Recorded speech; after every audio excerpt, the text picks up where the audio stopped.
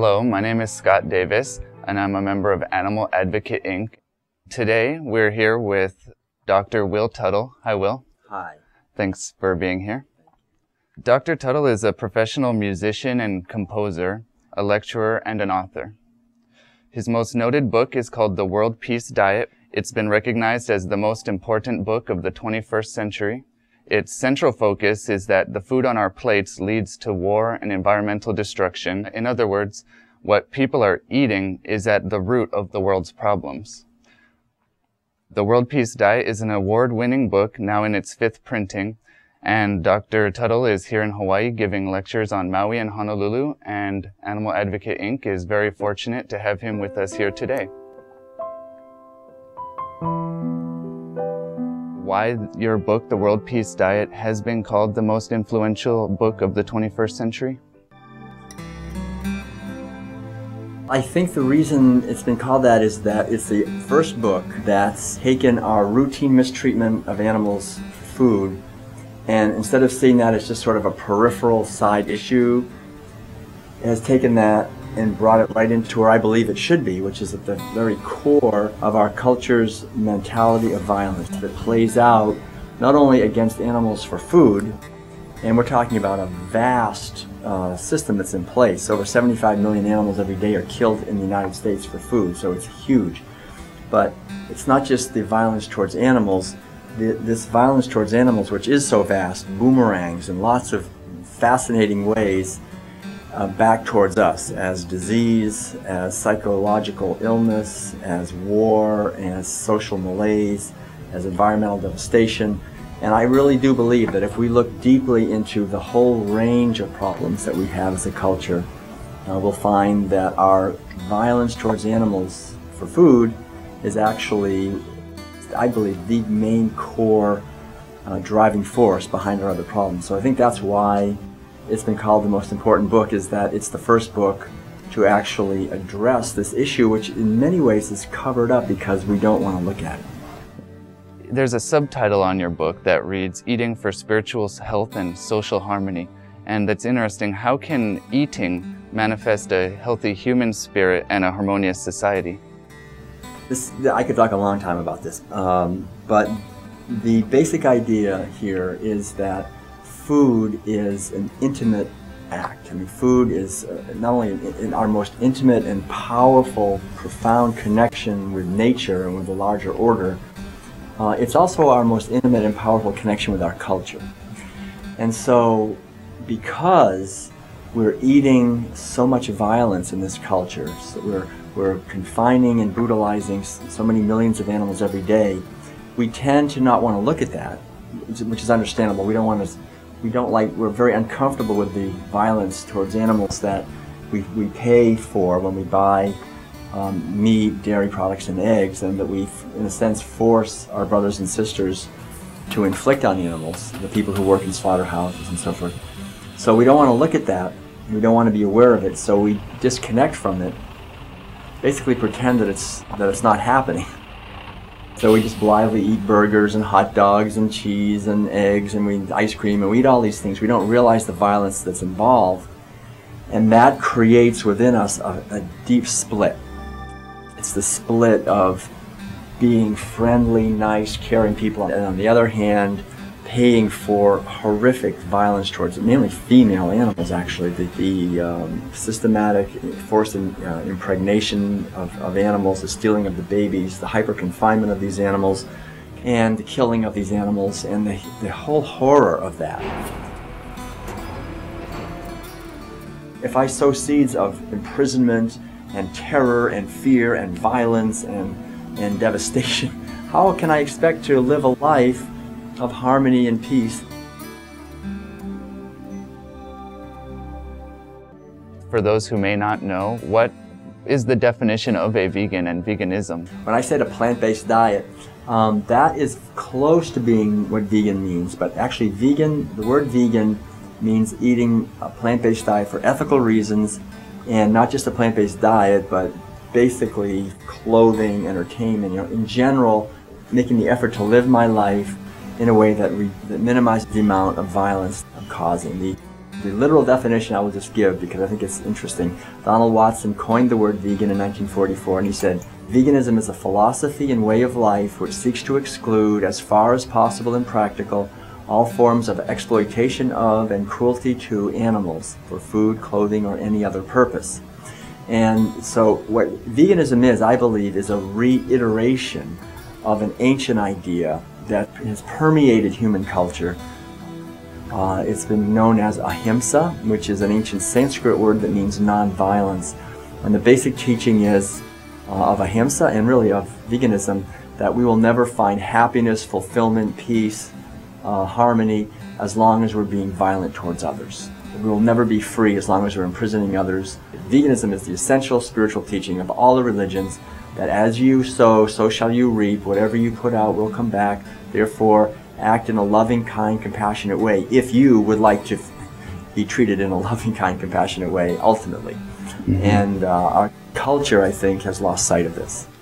So veganism is a profoundly revolutionary idea, but it's also a very homey idea. I think it's when we come back to our own true home, to the heart that we all have of compassion and kindness for other beings, then we're just naturally drawn toward veganism. And so it is this all-encompassing sort of revolutionary idea. Would it be fair to say that veganism is basically, in a sense, a rejection of everything that society has taught us and that we've come to know?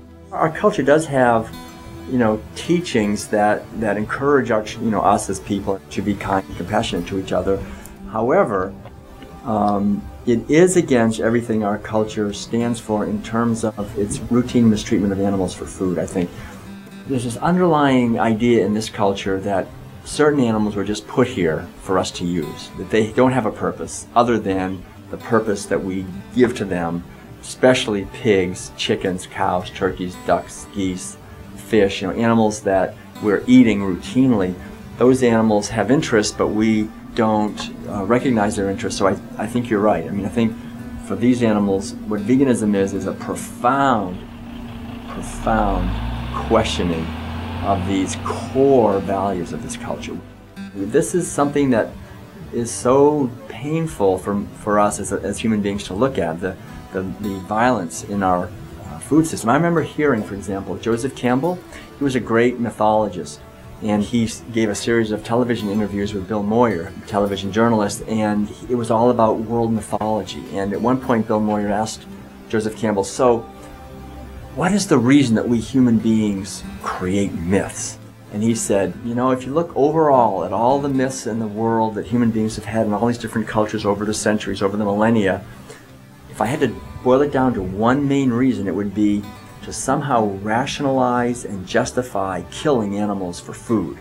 That this, from the very beginning, has been something that has horrified us, that we don't feel good about, to actually stab animals, to kill them, to eat their flesh, to steal their babies. We naturally don't feel good about, and so because of that, we try to cover it up, and we don't talk about the violence in our meals. And I think it's a testimony, really, to the essential truth that we human beings are non-violent. Otherwise, for example, soldiers wouldn't get post-traumatic stress syndrome, right? They could do violence and horrible things to people, and they wouldn't bother them. Say, "Oh, no problem." But we feel terrible about it. It drives us crazy because of hurting others. We are very uncomfortable with violence.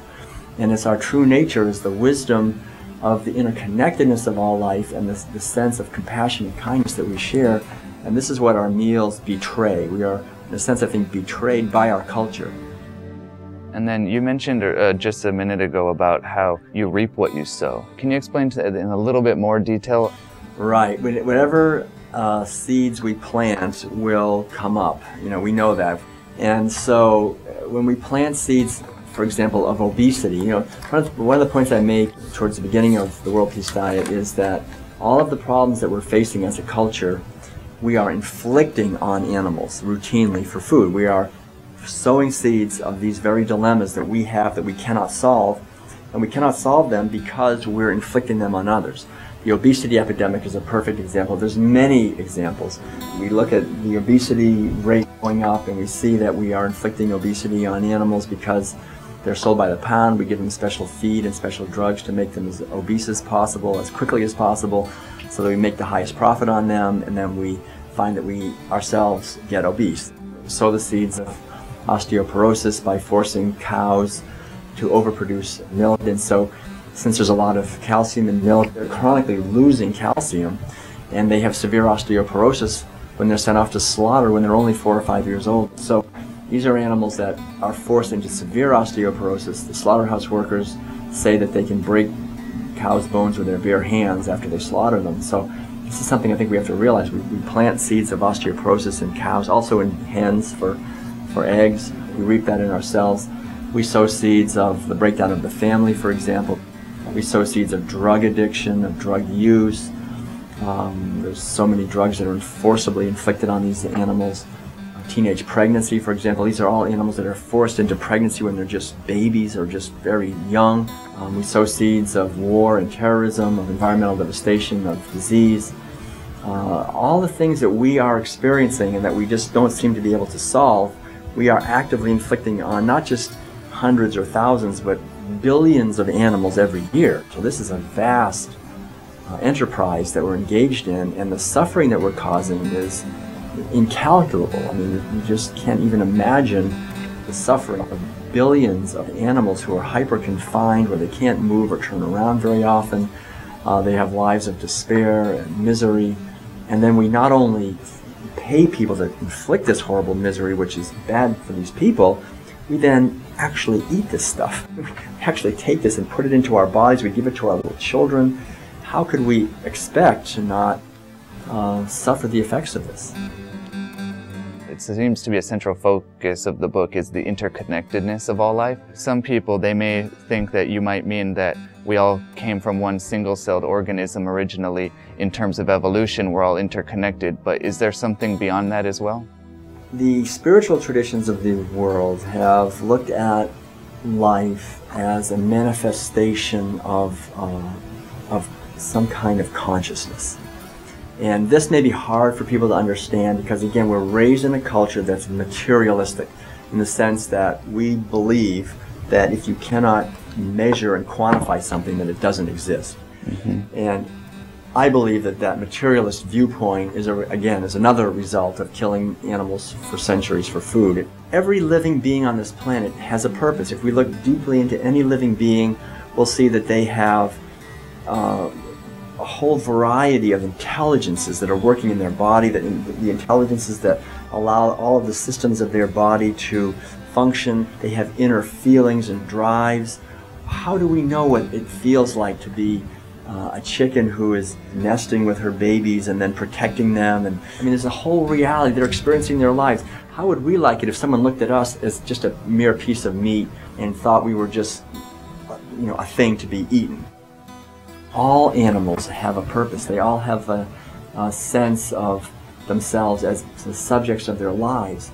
And so this is the interconnectedness of all life, is the profound, ecologists know this, this planet and all life is interconnected at the deepest level, and the welfare of all beings is interconnected. And so when we somehow separate ourselves from that, we, in a sense, create a form of insanity where we start to damage others. We start to destroy the communities of life, and we end up destroying our own communities and our sense of connection and solidarity with the larger order. This is something I think, in many ways, somewhat hard to understand it with the head. If we go into nature and we feel our interconnectedness with the larger order, no one needs to explain that to us. We feel it, we know it. It can happen, and if we don't understand it, we just look at a forest in terms of board feet and height on and make a profit. That's devastation, and we will end up destroying this planet and destroying ourselves. And how did this all begin? Maybe 10,000 years ago in Iraq, or? That's what, funny you should ask. I mean, according to anthropologists, when they look back and try to figure out when people started for the first time owning animals as property, it seems to have started in what is today Iraq, as you said, around between 8 and 10,000 years ago. And it was first wild sheep, and then wild goats, and then about 2,000 years later, wild cows, cattle. And this, I believe, was the last great revolution that this culture ever experienced, because what up until that time had been actually felt by people as being mysterious cohabitants of the world with us. These animals who were respected became reduced to being mere property. And when that happened, it set a whole chain of events into effect where women's status was reduced, the status of all animals was reduced, not only the animals that were used for food, but all the other animals became basically seen as nuisances or as pests that could interfere with the capital, the property of the people who owned these animals. A wealthy class emerged that owned these animals. These animals, like the sheep and goats and cows, were the wealth. War began happening as a way to increase wealth and as a way to consolidate power. I mean, look at it today. People, I think, who are somewhat savvy understand in many ways that war is a method of the power elite increasing its power and wealth. And this is what started happening 10,000 years ago. And it was a very slow revolution, but it did take place, and this culture spread throughout the Mediterranean and throughout, it's really spreading throughout the entire world, and we're born into that culture today. So I have a whole chapter in the World Peace Diet that goes into that more in depth. It takes a while to kind of wrap our minds around this, the history of this, I think. But it is very helpful. I think it's very empowering and very liberating to understand how much of our problems that we're having are culturally driven. You know, that we're born into a culture that has an obsolete mentality of violence and commodification of food animals. And if we change ourselves, we can change our experience of life on this planet, and we can create a culture where peace and sustainability are actually possible. We've oftentimes reduced an animal rather than a he or a she to an it, even our own household pets and companion animals. Does that make it even easier for someone to commodify an animal by seeing them as an it? Yeah, I think it's really a good exercise for anyone to just practice removing that word it and replacing it with he or she. And think of beings as beings rather than as its, as objects. Some people, including myself, especially before I was a vegan, I believed that, you know, maybe a utopian society is not possible because, as you have mentioned, we have innate compassion within us, but perhaps humans might also have greed or selfishness. And how do you think the compassion may outweigh it, or how does that play? Well, you're asking a very profound question. We are, at a very deep level, conditioned by our culture. When we're born into a culture, we're like a little sponge. You know, we just are enormously skillful as little babies and neonates and infants growing up at just soaking up the language. You know, so their becomes my language, their food becomes my food, their attitudes become my attitudes, their religion becomes my religion. You know, their outlook becomes my outlook. This is what happens. I think it's very important for individuals in this culture to do what I refer to in this book as leaving home, which means to question the underlying assumptions of our culture. The underlying assumptions in our culture lead very powerfully towards, what were the words you used? Greed? Selfishness? Selfishness. I mean, consume a lot and really makes a big footprint on the earth and really buys a lot of things and creates a lot of chaos, basically. These are the people that we really honor. They're the big consumers. We have it backwards in this culture. And so I think the spiritual life that we are, I think, on some level, probably at our most essential level, called to live, requires us to question these values. And so I think what veganism is on the surface, the first step really is to stop eating animal food, stop wearing and buying leather and things that are tested on animals and things that cause animal suffering. But that, in a sense, is just the beginning, because what we're called to after that, to treat everyone with respect, to listen to people, to honor them, and to have compassion for everyone. That's really what veganism is, and what nonviolence is. And so it means the process of sort of pulling out of ourselves the attitudes that in many ways have been injected into us by our culture of self-centeredness, of greed. In this culture we're better than other cultures, and that kind of attitude, and to try to adopt a mentality of protection and blessing others. That this is where our real happiness comes from. Do you believe that meat is an addiction, as well as the dairy products? And if so, how would someone be able to overcome an addiction that is so deeply rooted within our society itself? I think they are, in many ways, mainly emotional, psychological, social addictions. I think primarily, and it's very deep, it's very powerful. I think, sometimes I say it, I think it's a miracle that someone actually is able to go vegan in this culture, because the programming is so intense. I never questioned eating animal foods. I didn't have this vegan uncle or something that kind of was different. It was just everywhere, my ministers and my teachers and my family and the government and the media and everywhere I looked, certain animals were food, absolutely essential. Those animals don't have a soul like we do. They're inherently inferior to us. God just put them here for us to use.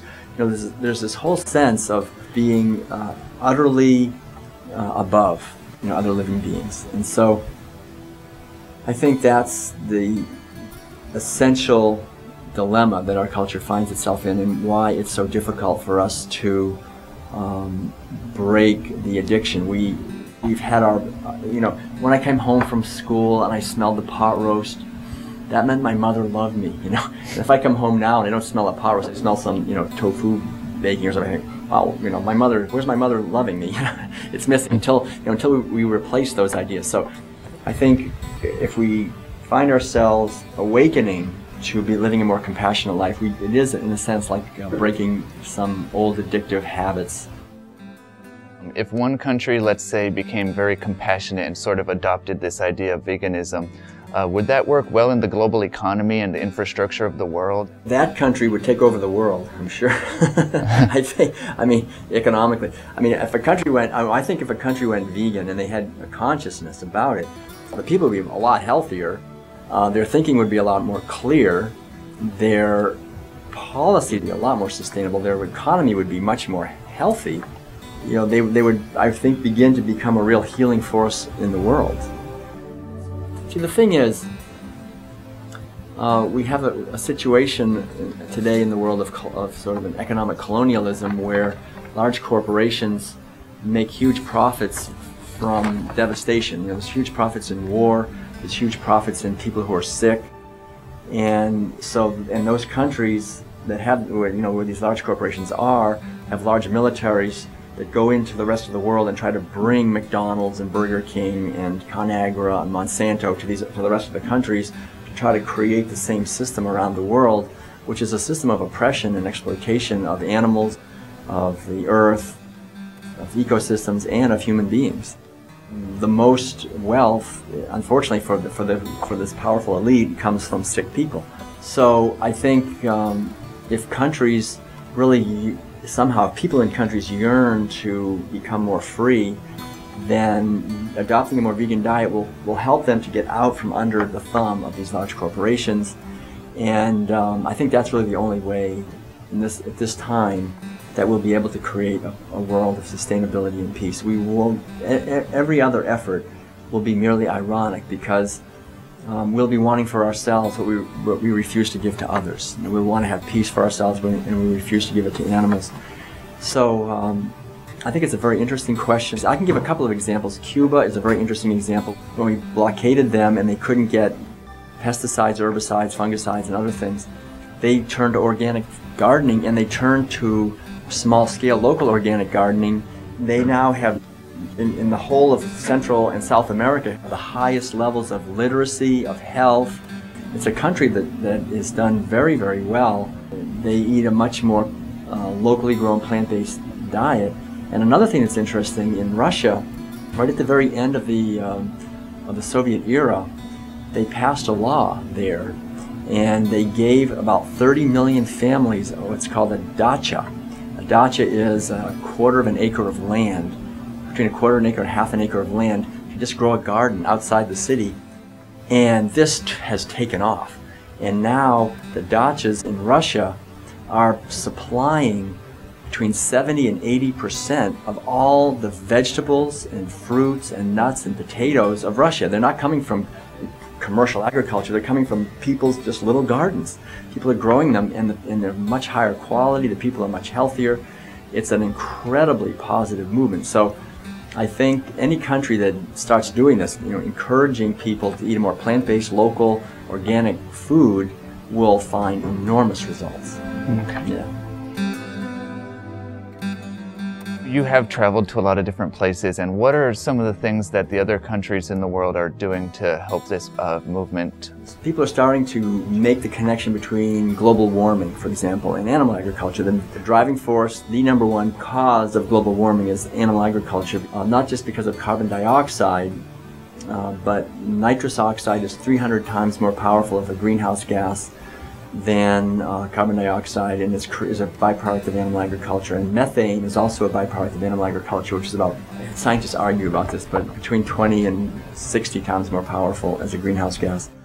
Animal agriculture has been implicated as being the driving force behind global warming. And you have Taiwan, for example, initiating a campaign called the No Meat, No Heat campaign, and getting a large, I think they're up over 10% now of Taiwanese have vowed to not eat any meat. That's a pretty high percentage in order to stop global warming. I think we have to see that it's important to conduct a mass public education campaign to encourage people to eat less animal foods, to reduce the amount of animal foods they're consuming, if we are serious about saving this planet from environmental devastation.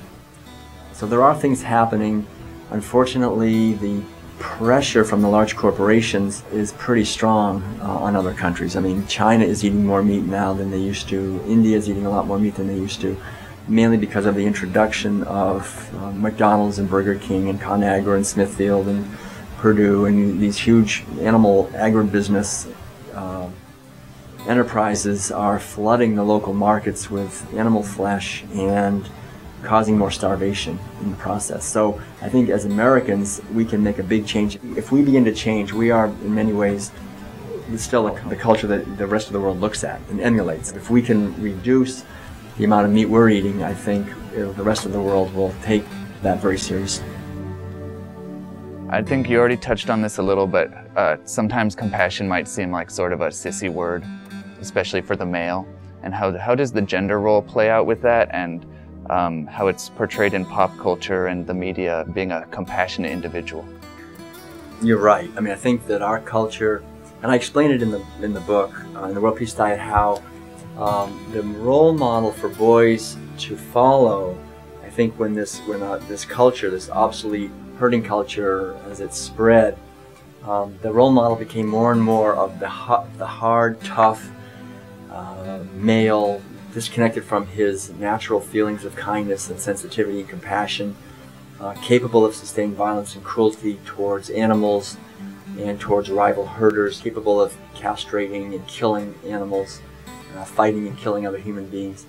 That became the role model. It was kind of the sort of the cowboy mentality, actually, the sort of John Wayne mentality, this hard, tough, disconnected man. But I think we all know that that is a devastating force on this planet. There's probably no more devastating a force than that of men who are disconnected from their natural feelings of kindness and compassion, let loose on this earth, cause enormous suffering and violence. And this is really the type of male mentality that's required in animal agriculture. From the very beginning, I think animal agriculture has been very different from plant agriculture. That there's a thing about growing plants that was typically mostly women's work and brings out the best in us in the sense of working with nature and with the cycles of life and with the abundance and creativity of life. And animal agriculture basically was men's work. It was always working against nature, against the desires of the animals who wanted to live their own lives and be free of human interference. And so today, I think we do plant agriculture pretty much the way we do animal agriculture. We try to kill all the insects and any other animals that are there, but that creating gardens makes us much happier. And I think women and men both love men who are kind and compassionate. I think these are the people we naturally emulate within our hearts. How should a vegetarian or a vegan person approach and think about those who are not yet vegetarian or vegans? There are two kinds of people in the world. There are vegans and there are pre-vegans. And the idea that, eventually everyone is going to become a vegan. Eventually, this is our true nature. Eventually, this is where we're all going in this life or sometime, eventually. And so I think the most healthy relationship that we can have with others is respect for them and understanding. And to also realize that there's no one who's eating animal foods, which is pretty much most of the people, obviously, in the culture, who is doing it from their own free choice. No one is doing it from their own free choice. Everyone who's eating animal foods, everyone who's eating meat, dairy products, and eggs, are doing that because they've been forced into it by their culture, by every institution in their culture. They're doing it simply because they've been programmed to, and they're just acting out a program. They're just basically a programmed robot, in the sense of just doing what they've been told to do. Growing up as little kids, we get baby food jars that contain veal, chicken, turkey, beef, cheese, and other things, and we just trust these giants are around us to give us the right food, and we eat that, and the older we get, the more we eat, and then as we grow up, we find it's just from every dimension. The other thing is that we're disconnected typically from what the foods actually are. That old advertising gimmick that was used where they talked about burgers growing in burger patches, that idea that the burgers are kind of like apples, you just pull one off a tree, and the sense that there's no violence involved, that it's really okay. And we present the flesh of animals in styrofoam and plastic like it's just a commodity. So I think that's the best thing, is just to talk to people in a way that we're on the same side. We're all wanting to live a more harmonious life and to create a more sustainable, harmonious culture. And the way to do that is to understand where these habits that we have come from. Some people might say it's too expensive to buy vegetarian foods and vegan foods. So could you explain how could someone become a vegan on a meager means? That's another great question. But basically, meat should be way more expensive. I think everybody knows that. I hope everybody knows that. I mean, the subsidies to the meat, dairy, and egg industries run in the hundreds of billions of dollars, and they're enormous. They're both explicit and a lot of them are very hidden, but all the huge subsidies for water, for price supports, and I have a whole list of them in the World Peace Diet. The estimates of the average cost of a hamburger usually are around between $30 and $70 per pound, rather than what we pay. So the price is much less than it should be, and we all pay for that through our taxes and through the ill health of people who are eating animal foods, the osteoporosis and diabetes and cancer and heart disease and strokes and kidney disease and liver disease and arthritis, all the diseases caused by eating animal foods, which are pretty much the diseases that our culture is faced with, are all very expensive. And so it's extremely inexpensive to be a vegan, in the sense that, I haven't paid for health insurance in 30 years. I hadn't had to use any health insurance. The foods themselves ought to be much less expensive, and in fact they actually are. You can live on, if you're buying grains and beans, it's very inexpensive compared to, meat, cheese, and eggs. And it's high quality protein.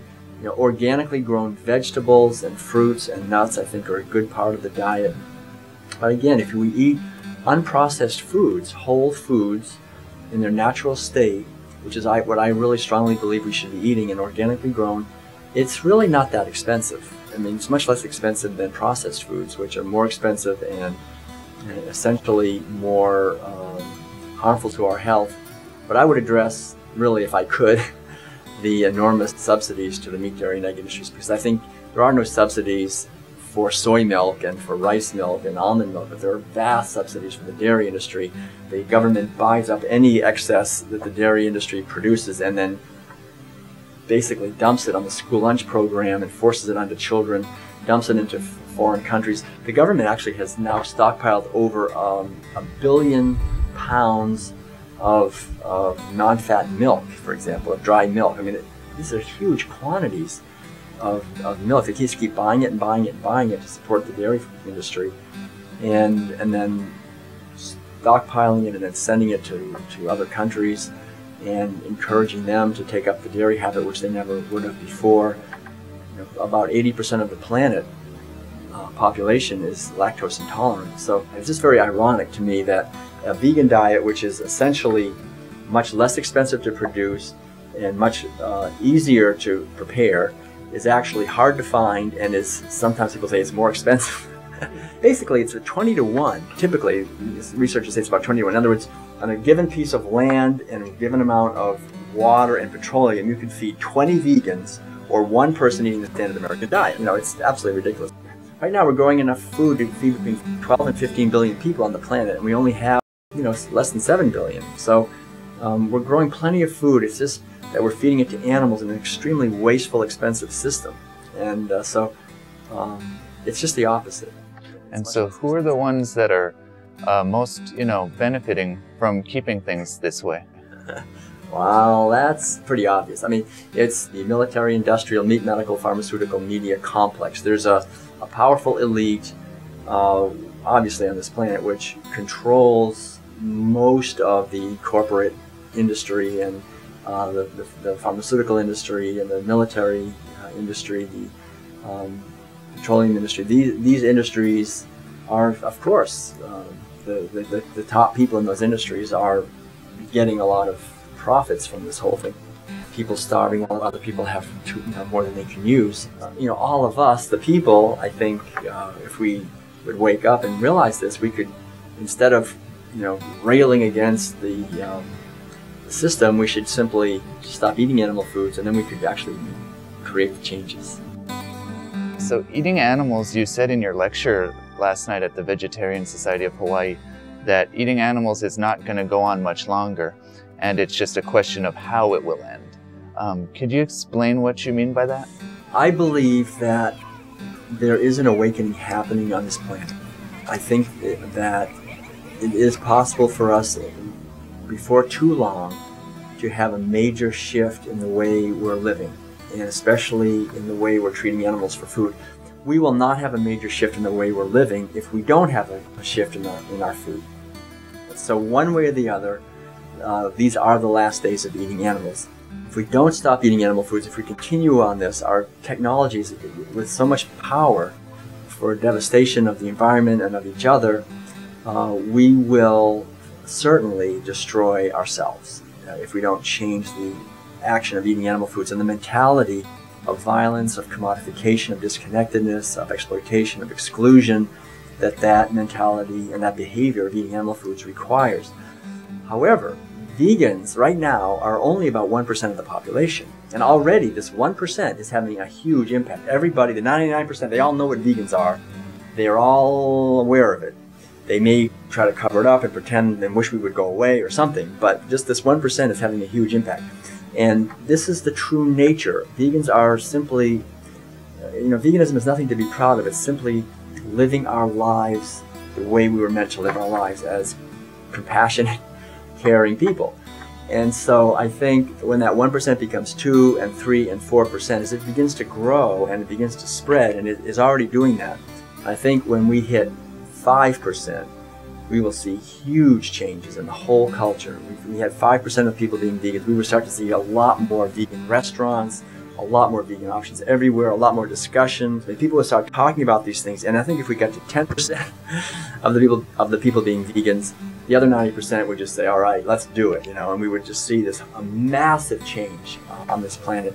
I don't think it's far off. I think it's inevitable. I actually think it's inevitable that we will wake up, that this nightmare of violence towards animals, which boomerangs as violence, disease, as a sense of apathy, and as low self-esteem in people, and basically the enslavement in many ways of humans, would completely change, and that this is what is on our plate, to make a choice. That we can make a choice. Every one of us can make a choice. When we sit down to eat, We can choose to eat foods of cruelty and misery and death and the enslavement of other living beings, which will lead to the enslavement of ourselves.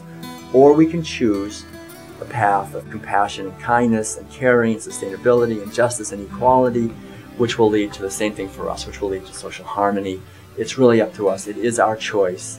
And I believe that we will awaken and make the choices that will bring universal peace. Well, we hope that that will happen up there. What's the best way that someone can help besides simply changing the food that's on their plate? The most important thing, I think, is for people to change the food that's on their plate, to change their behavior, make different choices, and to understand why. To really, I think reading the World Peace Diet and understanding these ideas is enormously helpful.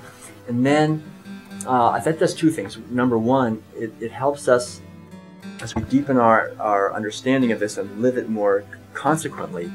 Then when we speak to other people and we interact with them, however we do, then people will take what we're saying more seriously. Our words will have weight because it's not something we're saying but not really acting. It's coming from the core of our being. And then whatever actions we take, whether we're creating videos, writing articles, talking to people in small groups, what people are doing now all around the country actually is people are doing 6 to 8 week study groups on the World Peace Diet, and just like in their local libraries and churches and community centers, and just discuss, in small groups of 10 or 20 or 30 people discussing the World Peace Diet, having vegan food, getting to know it better, and then doing that over and over again, and just spreading these discussions. I think anyone who wants to find out more about this, who wants to be more of a proactive blessing in our society, could begin to just spread the message. I think using your own skills, whatever they are. If you have skills in writing or in speaking or in music or in art or in education, whatever it is that you can do, whatever your skill is, you can turn it toward this profound benevolent revolution, which is the revolution of compassion, which is what veganism is. So I think the most important thing is to live it deeply and then find out how I can plug in. I'm happy to work with anyone who wants to give classes in the World Peace Diet. We have a lot of resources online, so that's one possibility, but there are many other possibilities as well. And can you state your websites?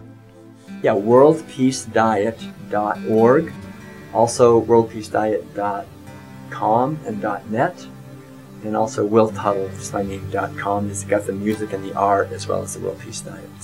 But worldpeacediet.org is the main one. Okay, thank you so much for sharing today, Will. Dr. William Tuttle, author of the World Peace Diet.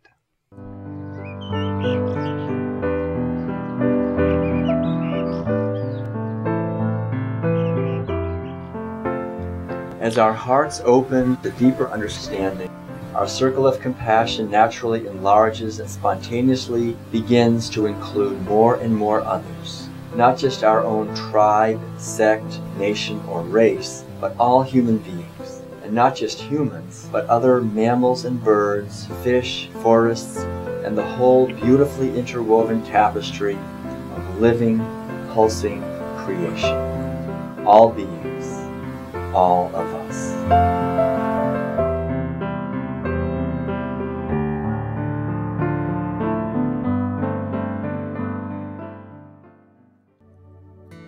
Was there anything in this interview with Will and I that maybe I didn't touch on, or that you maybe think that was important? Yeah, one thing, that going vegan is so delicious. Vegan food really is delicious. Some people, when they think about it, they're like, oh, so what do you eat? Carrots and broccoli or something? But really, you can eat Indian food and Thai food and... There are so many possibilities, and it's not even difficult. It's pretty easy, because also, like, we travel a lot, and meat and cheese, milk, everything goes sour, goes bitter, goes foul. I mean, it's like, why to deal with all that? Just have these beautiful, colorful fruits and vegetables. There are so many possibilities. And so, in your 29, 30 years of being vegan, what's been the best part? The best part is that I can celebrate each meal and don't have to think about the horror, which would be if I would have chicken or fish. It's really great, and it's creating peace. I like to add that it's really on our plates to do something. I mean, I really talk especially to the parents. If you like to leave a planet for your children, then do something right now. Just clear out your refrigerator. That's what I did, by the way. I went like this. From one evening to the next morning, I became vegan, but I didn't understand about shoes and things, but vegan eating. And it felt great. I needed less sleep, and with global warming, we don't have time. Okay, thank you so much, Madeleine. Thank you too. It was a pleasure.